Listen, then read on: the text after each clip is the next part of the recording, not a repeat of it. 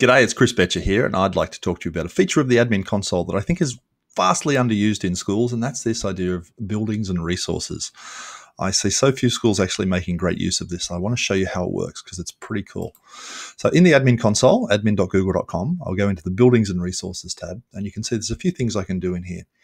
And most of what I'm interested in here is in this resource management. Now, what this is about is if you've got resources in your school, like, for example, meeting rooms or trolleys of Chromebooks, for example, or maybe a rehearsal space that you want to be able to book into. So when you're creating a time in your calendar, you also want to book a resource to go with that, whether it's a room or a projector or a whiteboard, whatever it might be. So you can see I've got in here a number of resources already set up, and I want to show you how you go about the process of setting these up completely. So let me just get rid of this video. You don't need to see that. So in here, first thing you would do is you define a building. So right now I've only got one building set up. It's called the main building, but let's go into manage buildings and let's create a second one by clicking on this this plus button here.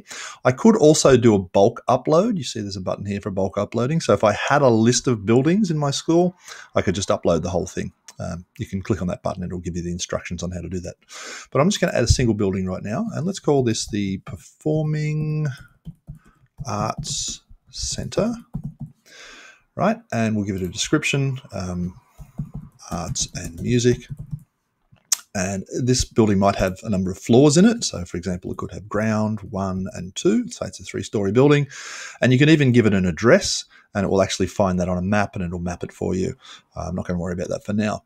So I'll add that building and you can see that now I have a second building in my list of buildings. Fantastic. Let's go back to the buildings and resources section here. And now I can go back into resource management. I have my Performing Arts Center set here. So I want to create a new resource or a new space, let's say it's a rehearsal room.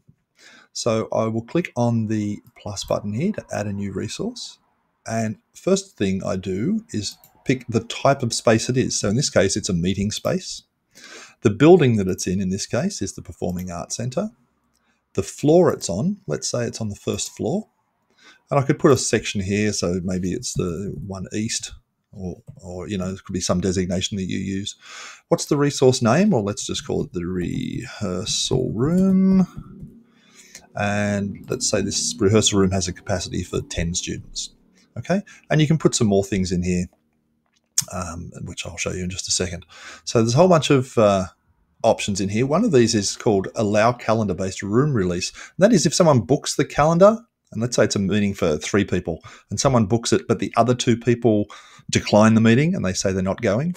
This system, because you clearly don't need the room, if it's just the one person, it will actually allow the calendar to release the room if nobody turns up. Okay, so that's how you add a resource.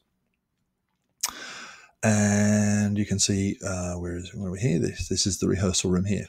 Now, this rehearsal room might have certain facilities. For example, it might have a whiteboard, or it might have a recording studio, or it might have whatever the facility might be in that rehearsal room. So what we can do over here is in this corner here where it says Manage Resource Features.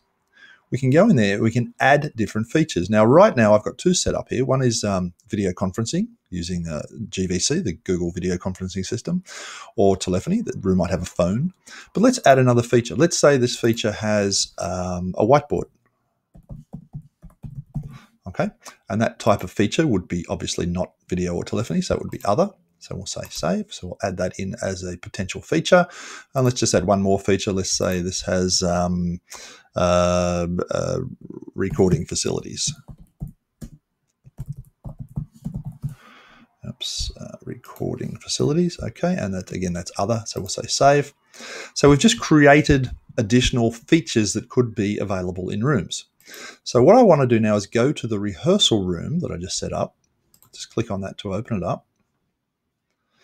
And this is the sort of the summary of that room. So you can see there's all that information we put in before. But down here in features, what I'd like to do is to add some extra features to this room. So this one had recording facilities. Let's say this one also has a whiteboard. And let's just say it also has an internal phone system as well. So we're starting to add the features that this room has. So I know when I book this room, I'm actually able to make sure it has the facilities that I need in that room. So I say save, going back to my resource list down here, and you can see now that the Performing Arts Centre, again, if I click on that now just to check it out, you can see it actually is telling me these are the features that this room has. It has a telephone, it has some recording facilities and a whiteboard. Okay, so here we are in Google Calendar. Let's see how these meeting rooms actually play out in the real world.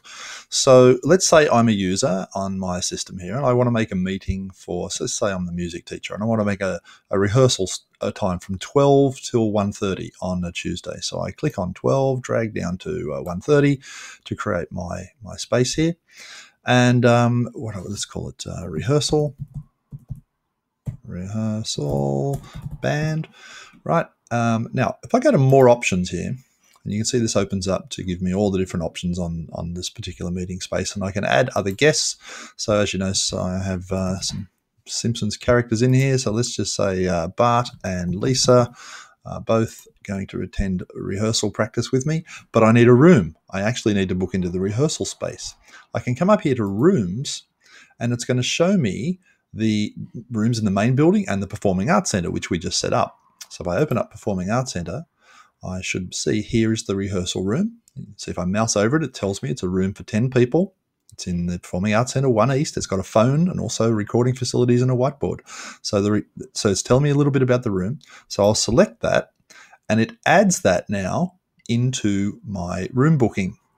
The reason it's now saying no rooms found is because I've booked the room and I'm only showing available rooms. Because I've booked it, it's no longer available. And you can see here it is here. So the attendees for this meeting is myself, Bart, Lisa, and the room itself. And so now when I save that, yes, sure, I'll send the invitations to my people. I've now got a booking in here for the for rehearsal for band in the Performing Arts Centre from 12 to 1:45. It's all booked there just like that. Now, if somebody else tries to come and book a room at that time, they won't be able to. It'll show as an unavailable room. Let me show you what I mean. Room 1, for example, if I just turn this on, you can see room 1 has some bookings here from 11 till 12, 12:30 to 1, 1:30 to 2:30 on a Thursday. Okay, it's just like a permanent booking for that room, or whatever booking someone's put in, and they've reserved that room space. So if I was to go in and try and make a meeting from say 11:30 to 12:30 on a Thursday, so let's go in here and let's say I want that space. I want to set this up for a meeting, and when I go to book into that meeting, and I'm looking for an available room, and I know I want room 1, so I go in here to the main building, and you see room 1 is not available because it's booked out. If I show available rooms to switch that to show unavailable rooms, you'll see that it in fact then does show me that room 1, this one here, is in fact not available. It's got the line through it. So this is only going to show me by default. It will only show me the available rooms. There's no point showing me a room if I can't have it. So let me just cancel out of there.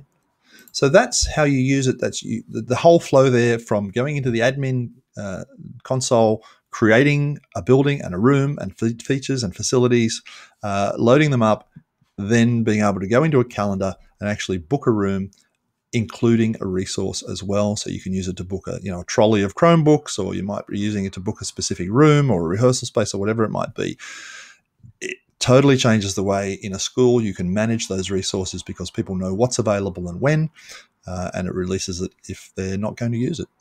Hope that is really helpful.